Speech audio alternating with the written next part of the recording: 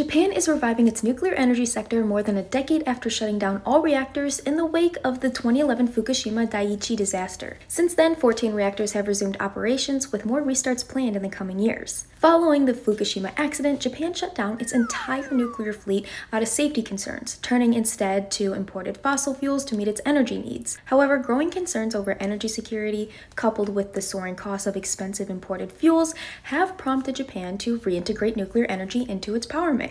The country now aims to increase nuclear share to 20 to 22% of electricity generation by 2030, a sharp rise from just 6% in 2023. In addition to numerous additional restarts in queue, Japan is also exploring further lifespan extensions of its existing fleet and investing in new next-generation nuclear technologies. Japan is part of a quickly growing list of countries who are reversing decisions to limit nuclear energy.